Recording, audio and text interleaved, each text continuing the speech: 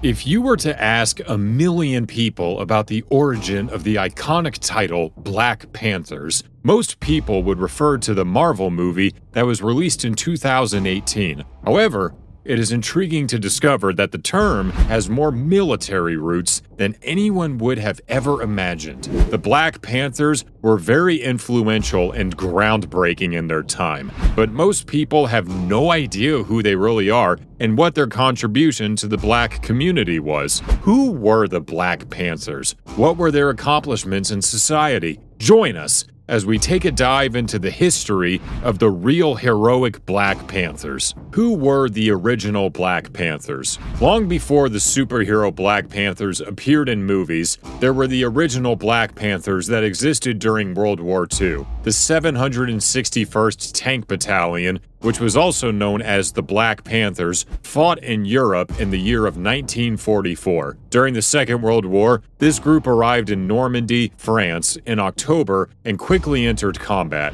These heroic soldiers spent about 183 days fighting for the Allies and liberated 30 towns en route to Germany. Despite the Black Panthers' heroic actions in war, they faced several challenges back home in the southern United States. This group had to confront prejudice and discrimination in their communities. It was not easy for them, even though they were soldiers. The white people were reluctant to see them as equals. However, they continued their work on social justice and educating their communities about racism. Why were the Black Panthers involved in war? As the world was getting ready for the Second World War and the United States was busy getting its military prepared, there was a conversation among the military leaders concerning whether the African Americans should be part of the armored units. The U.S. had allowed African Americans to fight in previous wars, such as the Revolutionary War and the Civil War, but segregation was widespread and a way of life for America during the early half of the 20th century. Unfortunately,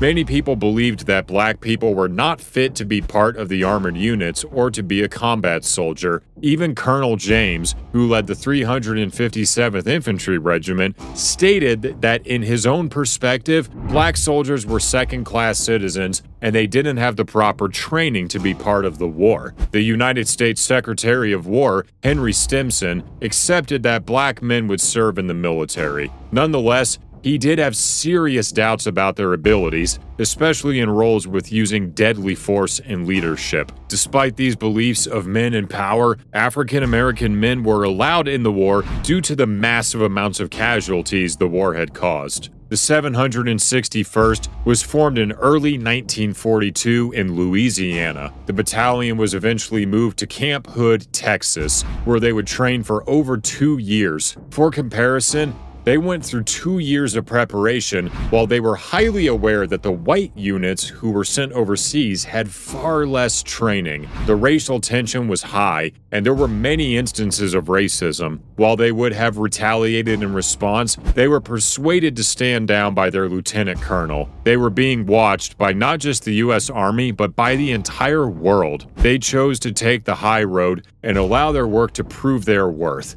The men were trained in M4 Sherman medium tanks and the M5 Stuart light tank. Although their extended training was more so the result of the Army commanders not willing to give them the chance to prove their worth in combat, the extra training would prove invaluable when they finally engaged Germany in combat. When they finally set foot on the battlefields of Europe, the 761st set out to prove they were just as good, if not better, than their white comrades. Spoiler alert, they did. By the end of April 1945, the 761st was among the first United States battalions that faced off with the Soviet forces, and on April 26, 1945, they joined the Red Army in Steyr, Austria. Let's take a deeper look at the weapons that were used in the war. The Black Panthers made use of 2 weapons in the Second World War. They were the M4 Sherman and the M5 Stuart light tank. To meet the wartime demand for tank engines that were used in the M3, they created a new version using the twin Cadillac V8 automobile engines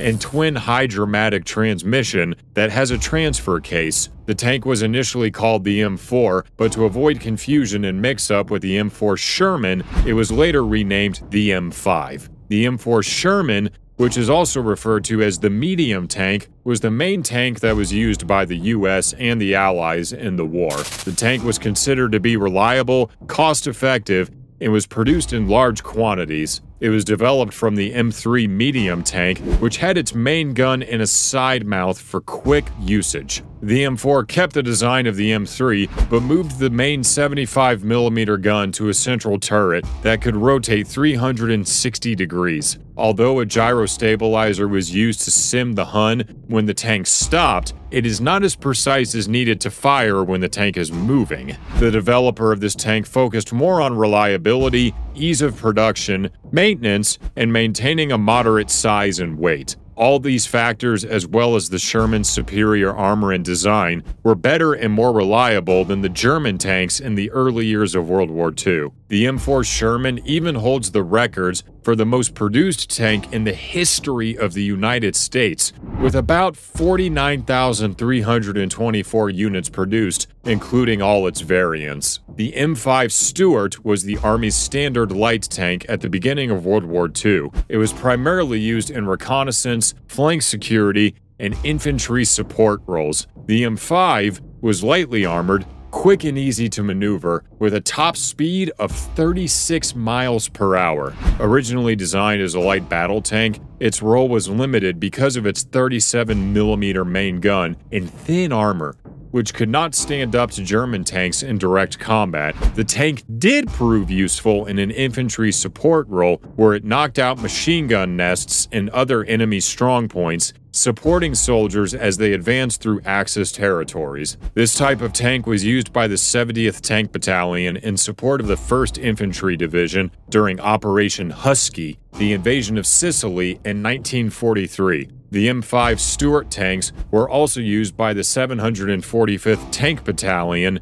Company D, who supported the 1st Infantry Division from D-Day until the end of the war. Now, let's discuss the Black Panthers' achievements. In 1976, the 761st Tank Battalion received the Presidential Unit Citation. In 2005, a monument dedicated to the 761st Tank Battalion was unveiled at Fort Hood in Texas. It serves as a permanent tribute to the black soldiers who fought and served for liberty, honor, and democracy. The military firmly embraced these beliefs leading up to World War II. Even though African Americans have fought with courage in every major war since the Revolutionary War, it completely overlooked the fact that during World War I, 4 black regiments had served with the French, and their efforts were recognized by the French government. 3 of the 4 regiments were awarded the coveted curator by the French military. Only the United States Chief of Ground Forces, Lieutenant General Leslie McNair, was the voice of reason for African Americans serving in military units. He believed that the nation could not afford to exclude any potential asset, and that the color of their skin did not determine their skills or abilities in such circumstances. Although men in the military didn't see a need for African Americans in military units, McNair was determined that black men would fight. So, with McNair's unwavering support, the black press, the NAACP, and the Congress for Racial Equality all placed increasing pressure on the War Department and President Franklin Delano Roosevelt and his administration to allow black soldiers to serve in combat. In the summer of 1940, the U.S. Congress passed the Selective Training and Service Act. The act stated that in the selection and training of men in this act, there shall be no discrimination on any persons based on color or race. A giant step in the fight against racism and discrimination. However, in October, the White House issued a statement stating that the service of black soldiers would be utilized on a fair, equitable basis, and the policy of segregation in the armed forces would continue to mirror social norms back during World War I. The 1st Light Tank Battalion was organized in France under Lieutenant Colonel George S. Patton, Jr. In his command, these battles gave the idea of how better tanks could accomplish greater things on the battlefield in the future. He saw the Tank Corps as an independent combat arm. However, the Army's high command and members of the United States Congress didn't share Patton's views. The International Defense Act of 1920 would abolish the Tank Corps as an independent arm. Tank units then became under the control of the infantry. It wouldn't be for another 20 years that the armed force was created. Amid this training frenzy, the first group of black tankers arrived at Fort Knox in Kentucky in March of 1941 for armored warfare training with the 758th Tank Battalion. The first of 3 battalions to serve with the 5th Tank Group, the only predominantly black tank outfit established in the military during World War II. The 5th Tank Group was commanded by Colonel Leroy Nichols and was made up of black enlisted personnel with white commanding officers. But these officers would gradually be replaced with black officers as they completed their training. These pioneering black tankers trained in light tank operations, mechanics, and in related phases of mechanic warfare on the M5 light tank. Once the 758th Tank Battalion was in place, 2 more tank battalions were needed to complete the 5th Tank Group. So, on March 15, 1942, the War Department activated the 761st Tank Battalion in Camp Claiborne, located in Louisiana. Then, on September 15, 1943, the 761st Tank Battalion was moved to Camp Hood in Texas for advanced training, and there they changed from light to medium tanks. It would be on April 1st, 1943, that the final battalion, the 784th, would be activated. There was a need for personnel replacements and low on functioning tanks. All of these things at this point in the war were hard to come by. So, as a result, the 761st was not committed to fight in the first days of the Battle of the Bulge. However, in January of 1945, they were sent into action again. And from December 31st, 1944 to February 2nd, 1945, the 761st took part in the American counteroffensive following the Battle of the Bulge. During a major battle in Tidal, Belgium, the 761st fought for 2 continuous days against German panzer and infantry units before the Germans withdrew in the face of a heavy Black Panther attack. Later, the 103rd Infantry Division and the 761st took part in assaults that resulted in the breach of a Siegfried Line. The Siegfried Line was the German defense system that stretched almost 400 miles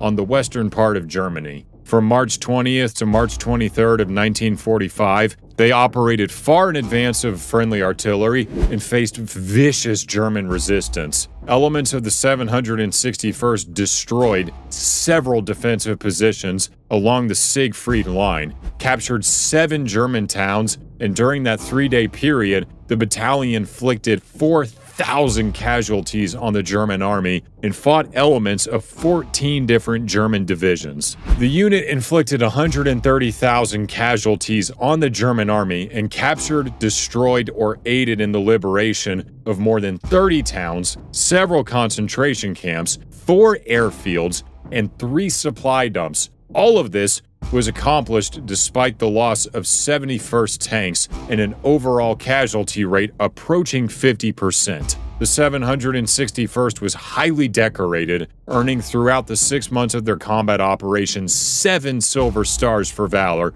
246 Purple Hearts, and 1 Congressional Medal of Honor. What a feat! Apart from opposing police brutality, the Black Panther Party started more than 35 survival programs to support the community. They offered help like education, tuberculosis testing, legal aid, transportation, ambulance service, and making and giving free shoes to poor people. One notable program was the Free Breakfast for Children, which expanded to every major American city where the Black Panther Party was present. The government had started a similar test program in 1966, but, possibly in response to the Panthers, they not only extended it, but also made it a permanent initiative in 1975. Likely upsetting Hoover. The Black Panther Party for Self-Defense started in October of 1966 in Oakland, California, and it was founded by Huey Newton and Bobby Seale, who met at the Merritt College. Their primary reason for founding this group was to bring changes to black nationalism, socialism, and self-defense, especially against the widespread police brutality. This important step was part of the Black Power movement, and it was way different from the integration and nonviolent approaches of groups like the Southern Christian Leadership Conference that was led by Martin Luther King Jr. The Black Panthers name was inspired by the Black Panthers symbol that was used by the Lowndes County Freedom Organization, which was an independent black political party in Alabama. Although we still have further to go as a country and as a world in terms of racism, we have come a long way. This wraps up the early origin and activities of the Black Panthers. How do you think the movement has impacted the present-day black community? Let us know in the comments, and if you learned anything new from our video, make sure to hit that like button and subscribe for more videos.